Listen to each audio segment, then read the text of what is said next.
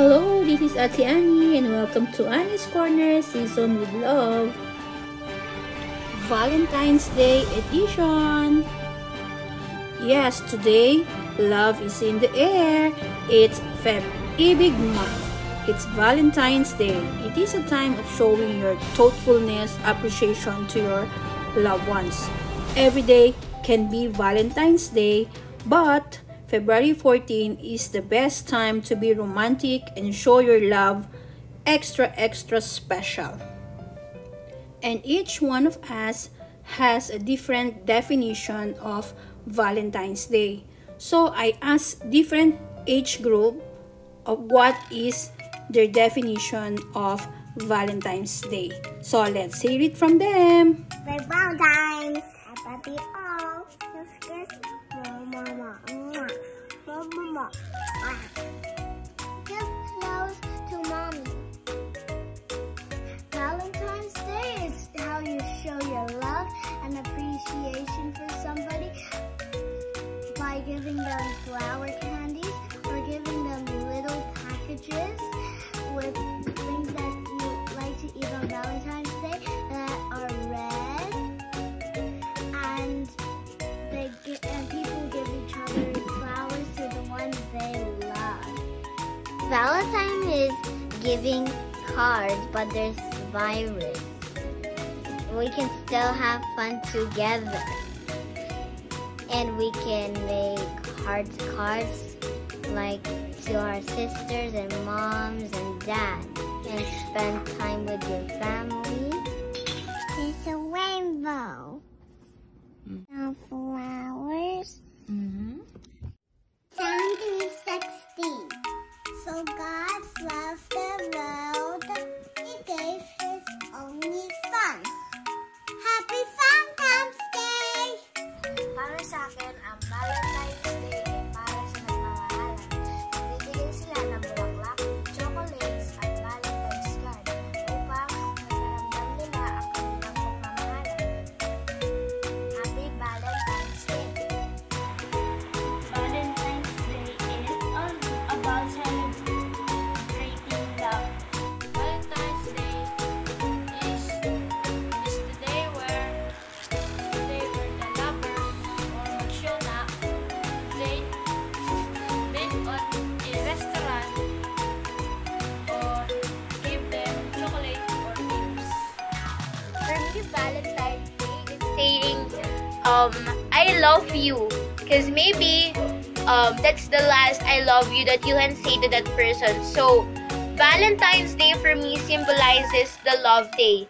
Love day that every couple have bond even though they are so busy. So Valentine's Day is a special day not just for couple but also for me and my family, because I can show to them how much I love them. So yeah. So for me, Valentine's Day is a day where we get to spend our time to appreciate all of our loved ones and everyone that is close to our hearts. Happy Valentine's Day, everyone! Love you all! Kiss, kiss, kiss! Mwah, mwah, mwah! Valentine's Day is the feast day of Saint Valentine and the annual festival to celebrate love and friendship. Ito rin yung panahon na ang bawat tao nagbibigay sila ng mga flowers, chocolates, gifts, and Valentine's cards. So hi guys! Mega love shoutout po sa inyo live dyan. So this month is a February, special month for us. So February, it's a month of Valentine's. So Valentine's for me is harmony, peace, and love. So yun ang aking paniniwala. So guys, spread love. Happy Valentine's guys! Kaya nga naka-red ako para spirit of love. So bye guys, see you around. This is Boots Karag. Bye! See you guys! Hi, this is Annie. Mercy Amor here. Just the act of caring and giving is already love. That's why we don't need to wait for Valentine's Day to celebrate love. We should always show to the people there for us. We love them. And yeah. Also, I love you. Love you all.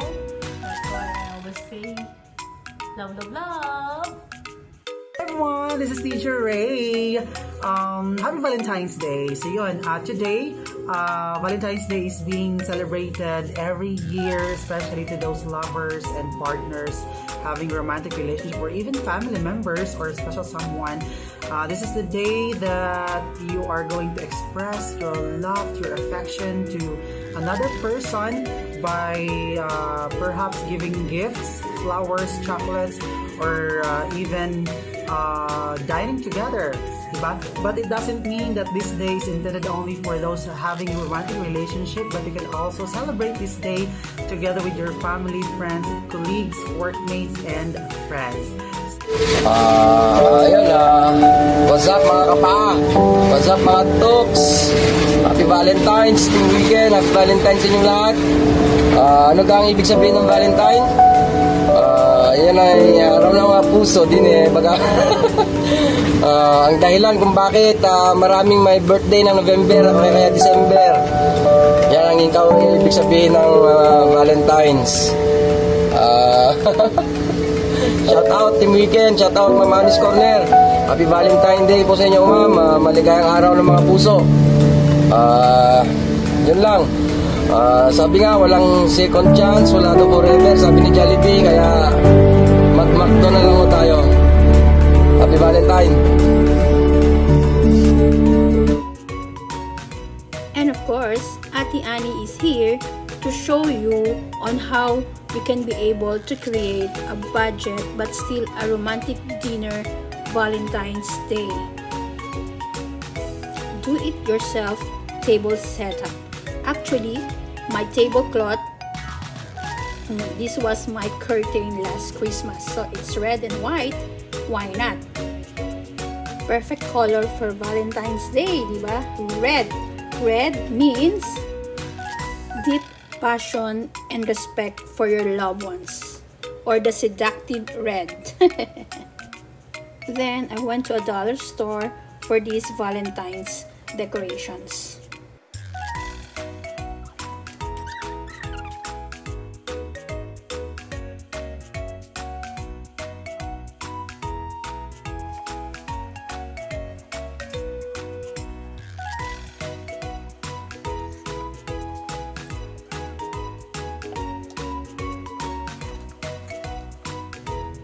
And for our food, I have the gourmet tuyo pasta. Yes, it's so yummy. I'm gonna show you how I cook it next time. And of course, I have the slices of beef and the chocolate heart cake for our dessert.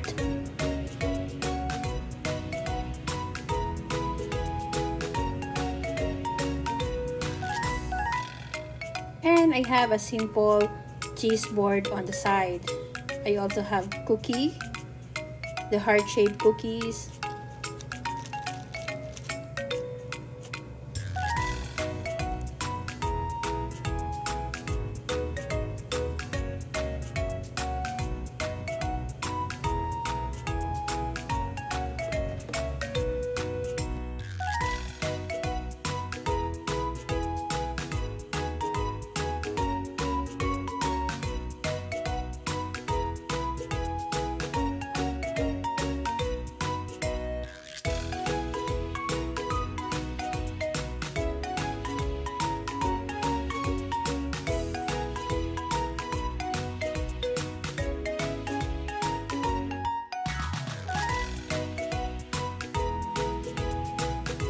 It's almost ready.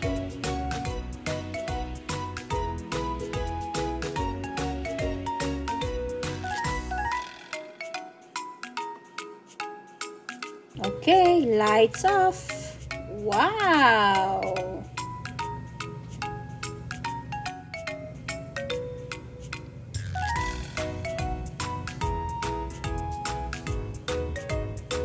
It's beginning to look like Valentine's Day! I'm so kilig. It's so sweet. So romantic. Do it yourself. Do it with love.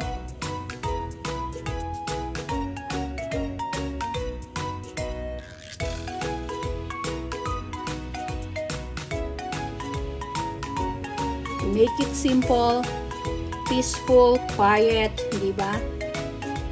Okay, and after that, goodbye to your apron, dressed up a little. And it's dinner time. Eto na si Cupido, Mr. Cupido. It's Valentine's Day dinner. Stay at home, di ba? You don't need to call a restaurant for a reservation. No reservation required.